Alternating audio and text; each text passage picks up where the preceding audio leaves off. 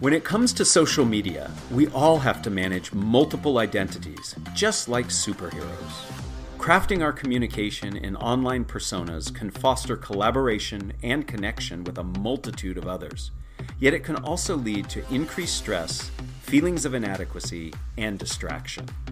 I'm Matt Abrahams, and I teach strategic communication at Stanford Graduate School of Business. Welcome to Think Fast, Talk Smart, the podcast. Today I look forward to my conversation with Jeff Hancock. Jeff is the founding director of the Stanford Social Media Lab and a professor in the Department of Communication.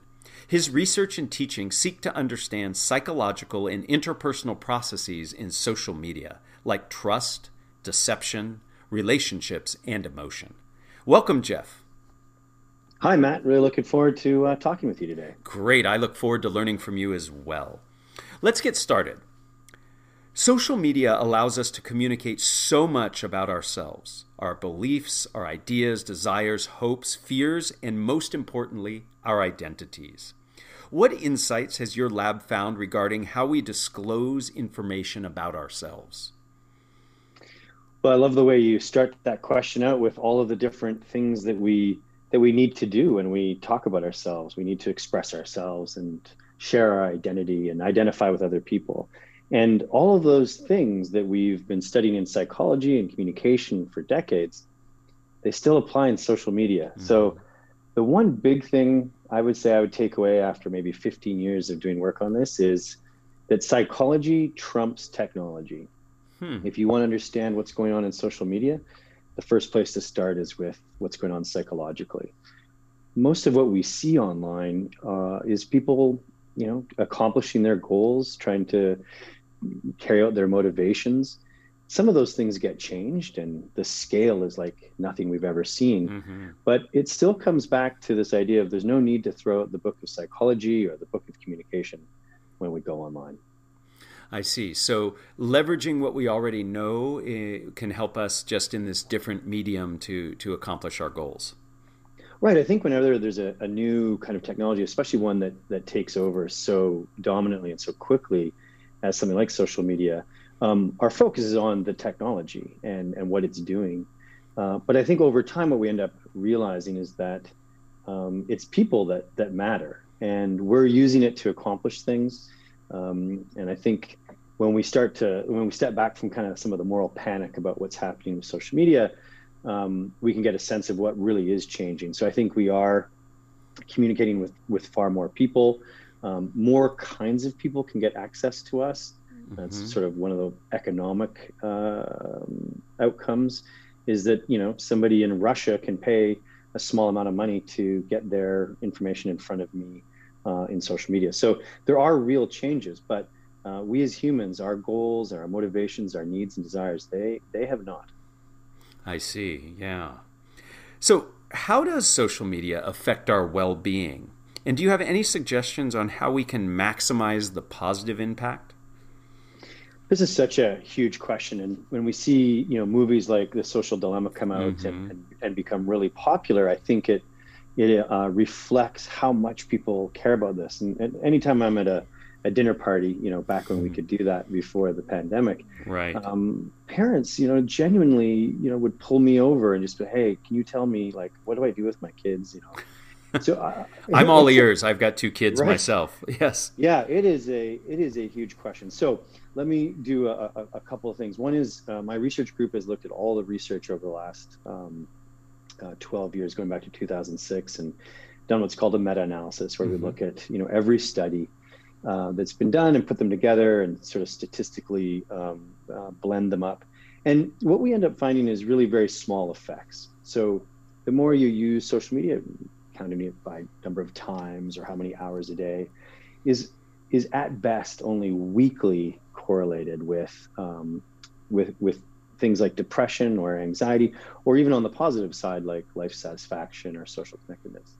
And so the first thing to say is that we're not seeing overall any huge, massive effects. And this is the same with, say, TV, which was the last big thing people were really worried about. There were many hundreds of studies, showing like, oh my gosh, we're going to destroy our kids. Their brains are being melted. And, nobody's really worried about that now. So I think something similar is here is Yeah, social media matters. It is related to our well-being, but there's not massive effects. And how is it related?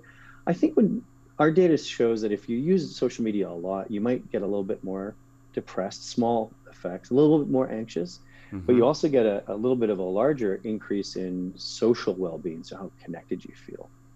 So that's the first step, is just like, okay, we can sort of curb the fear a little bit that there Hmm. may be some effects, but they're not very big. The other is it's not clear that it's all, say, social media doing it to us. Some of the data we see is that when we're feeling bad, for example, Hmm. we might be more likely to go on social media and connect with people. And so I love the way you asked the question, because it's neither good nor bad in my view. I think much like you and I talking, if you said, "Well, Jeff, these ideas are just stupid," Hmm. that wouldn't be great for my well-being. I'd probably feel a little bit sad and I would perhaps never do hurt. that, Jeff. I know you're such a nice guy. But when you say things like that are positive and supportive, then I feel really good. And so social media again is not necessarily unique, and it's not going to affect us in one direction only. I think that it can increase how connected we feel. Hmm. And because we know more information about what's going on in our social world, it might increase our anxiety. And we have to sort of balance those trade-offs.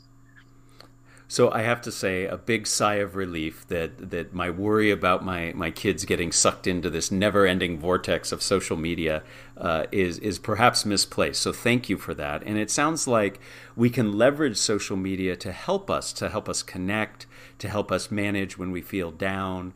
And we just have to be mindful that it could potentially also exacerbate some things like depression and anxiety. I think that's the right way to put it. It's really a learning curve, and we're at the very beginning of it. But we see young people learning really fast. And yes, are they going to make mistakes? Are they going to have bad experiences? Yes, they will. It's part of growing, and it's especially part of being adolescents. Adults are going to have this experience too, where we make an error. We've all probably done that with I don't social know what you're media. talking about. But the core point there is that we are learning. We do get better. We adapt, and I think that we'll be increasingly better at and using this as a tool to accomplish our goals rather than letting it drive what we're doing. I think I'd make one other point, and this is especially important for parents, is it's really easy for us to focus on time because it's something that we can see and we can measure. Mm-hmm. And as hard as this is, I'd like us to move away from time if possible, to start thinking about what we're doing, what our kids are doing, and who they're doing it with. You could Mm-hmm. imagine saying, well, you're only allowed to have an hour on social media. And that hour could be spent doing something like connecting with old friends at an old school, or doing something creative on TikTok, like making cool new videos, or it could spend stalking someone, or Right. paying attention, being bullied. And so Yes. the same hour, right, can have very, very different well-being effects. And so I think we have to move away from just time and towards what you were saying, like, what are we doing? Who are we doing it with? And what are we engaging with? And that's going to be much more important as we teach kids how to become better sort of social media users. Well, and I think it also can help us as adults to think about how we use our time too. One of the distinctions I'd like to make here is that we've talked a lot about what social media can be for us as users, but social media also opens us up to very large audiences, and that sometimes can bring with it immediate and vicious feedback. Do you have any insights on how we can avoid the potential venom and trolling that social media has brought to us?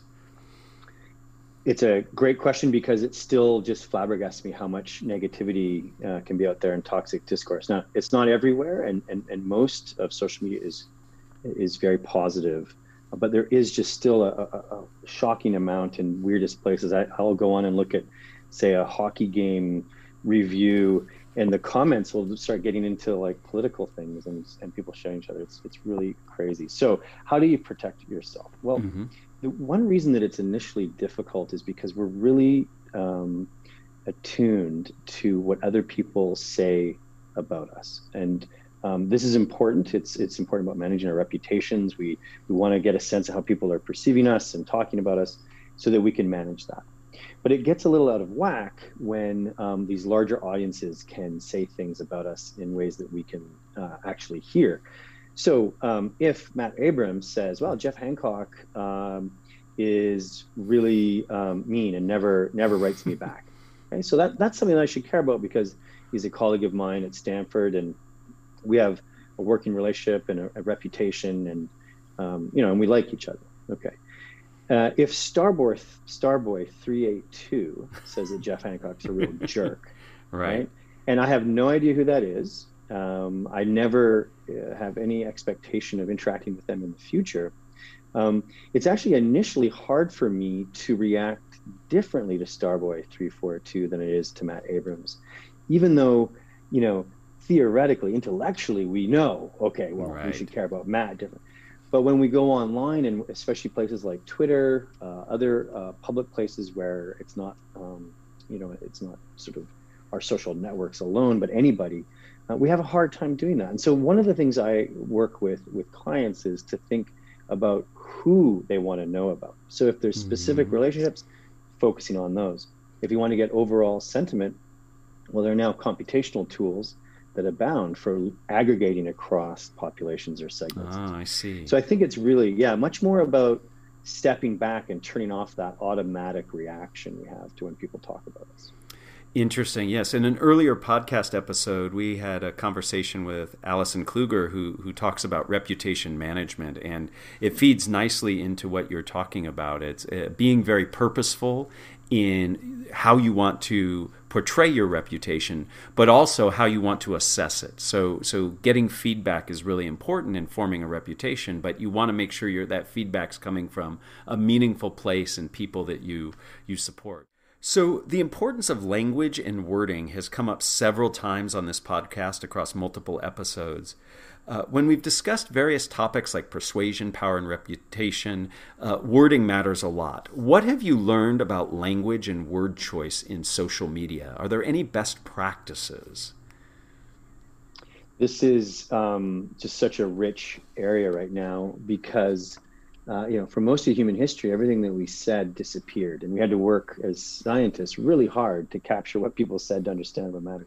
And now, so much of what we say gets captured. So we can study deception, we can study trust, emotion, presentation. So it turns out it does matter. I've been doing some work with my former PhD student, Dave Markowitz, who's now at University of Oregon, and he's led this huge project on authenticity. And I'll just tell you a little bit about his study to give you a sense.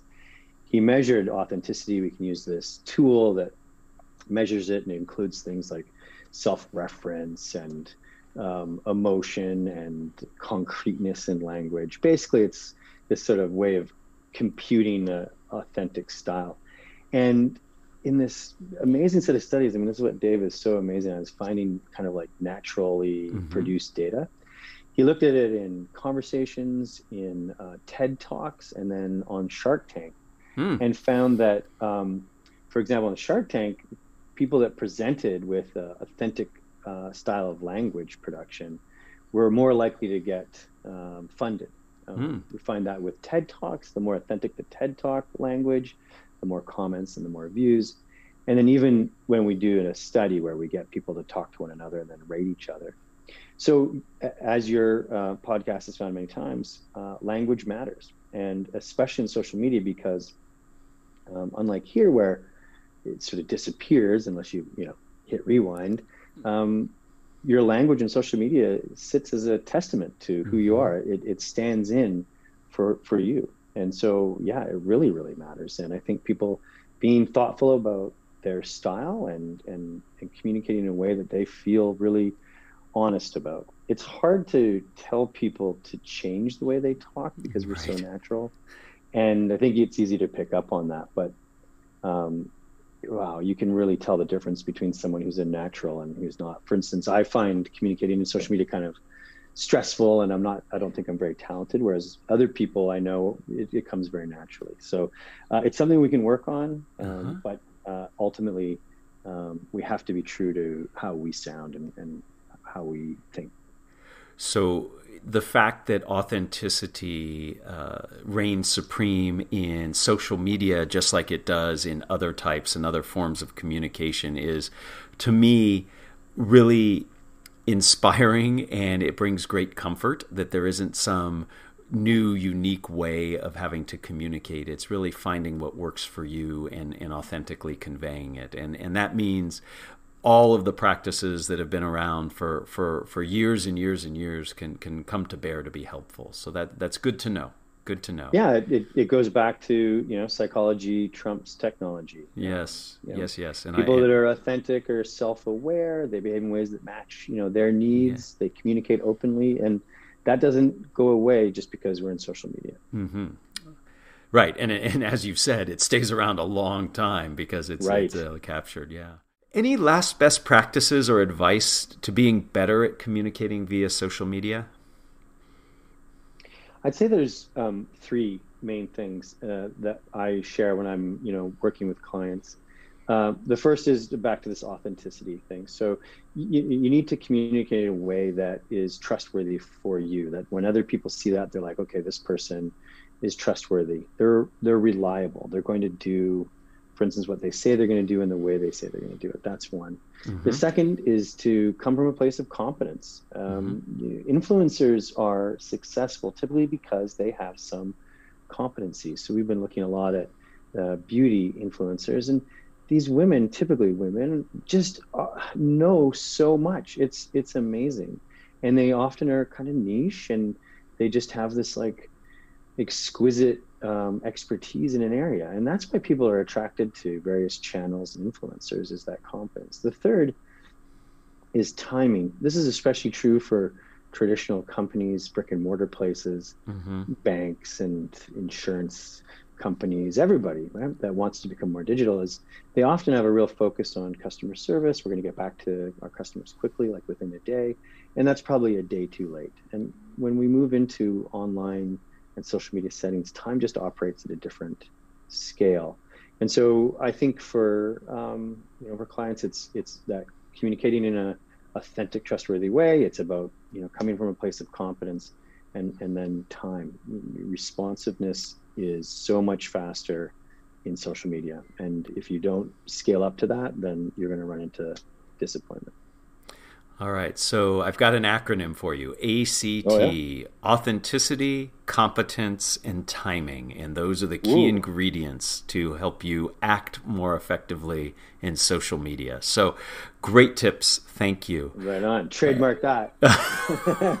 It's going up on my Twitter right now. Before we end, I'd like to ask you the same three questions I ask everyone. Sound okay? Sounds good. Okay. If you were to capture the best communication advice you have ever received as a 5 to 7 word presentation slide title, what would it be? Well, I is it okay if I do less than 5? You can do that. Hey, that's great. You're talking good social media. Make sure it's concise and clear. Concise and clear, yeah. Well, this comes from elementary school, high school. My PhD advisor. Everybody that I've seen that gives great talks, and that's tell a story. Tell a story. And I think about this with my grad students when we're writing science papers too. It doesn't have to be like a narrative, like, well, I woke up today and this is what I write, or anything clever, but it has to be a story for people to be able to, connect with it and grasp it. And so that skill of taking almost anything that you have and turning it into a story is one that really works well in social media. It engages, it allows you to stand out from the bluster that's out there. But stories are what work, and they can be short. So I that would be my advice: just tell a story. I love it, and I think it's wonderful. Most of us, or many of us, have fallen victim to capturing things as bullet points and lists, and it just doesn't resonate the same way, and stories can be very powerful. I'll be curious to hear how you answer the second question. Who is a communicator that you admire, and why? Well, I was curious about that too, so I've been thinking about it for the last couple of days. And I've got a number of people, so I'm going to cheat a little bit. Okay.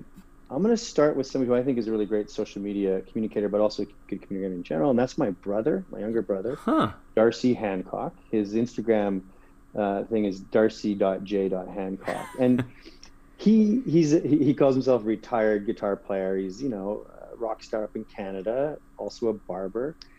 But he's one of those people that just communicates in social media so easily, so authentically, humorous, funny, but also can be serious. When he sees things that are wrong, he calls it out. But most of the time, it's just fun and supportive and joyous. So he's just a really amazing guy. And, as a barber, he's obviously a very skilled communicator as well, but just fantastic.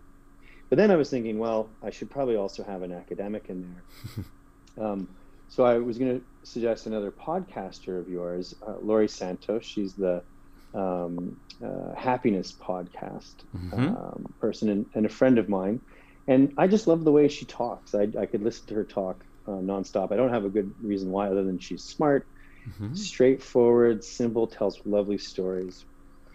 And then the last is one thing in my lab we've been trying to work on is diversity of perspectives. So in my field and in social media research in general, there are very few Black scientists, very few scholars of color. And so I want to highlight a colleague that I just did a panel with. I think she's amazing. Her name is Courtney Cogburn. She's a professor at Columbia, and she's done this amazing piece with my colleague here, Jeremy Bounson, in VR called 1,000 Cuts. You go inside and you get to experience what racism is like when you're a young male Black man, from being a boy growing up to being a teenager, through sort of 3 episodes. And so she's just an amazing communicator in the sense of both the way she presents her work and how important race is as a central thing. But if your audience has time, if they could find a version of 1,000 Cuts, which I think you can see online now, it's really quite an amazing story and very impactful. So those would be the 3 that came to my mind. Sorry to cheat on you a little bit there, but no, you did a great job on being very concise on question 1. So we'll give you a little bit on question 2 there. So we'll see how you do on this 3rd question. So question 3, what are the first 3 ingredients that go into a successful communication recipe from your perspective? Right. So first is structure. I think that's really important. The second is story, which is sort of related. And the third is your audience. We too often forget, as we were talking about earlier, that the audience matters. We are not islands in the stream, despite Dolly and Roger's great song. But we communicate together. Everything we do is a collaboration and a joint action. And so we have to think about our audience as kind of collaborators, the structure of what it is we want to do. I think that's where I spend most of my work and time when I'm doing talks. And then, like I said before, telling the story. That's great. And I think all of those are actually building blocks. If you start with your audience, that can lead you to the structure you have, which can ultimately lead you to the story that you need to tell for that audience. So thank you for that. And thank you, Jeff, for sharing your work, your passion for social media. And it's been fascinating to better understand how social media is impacting us and our communication. And thank you also for the best practices and guidance that you provided. Thank you, Matt. Really enjoyed it. Thank you for listening to Think Fast, Talk Smart, the podcast, a production of Stanford Graduate School of Business. To learn more, go to gsb.stanford.edu. Please download other episodes wherever you find your podcast.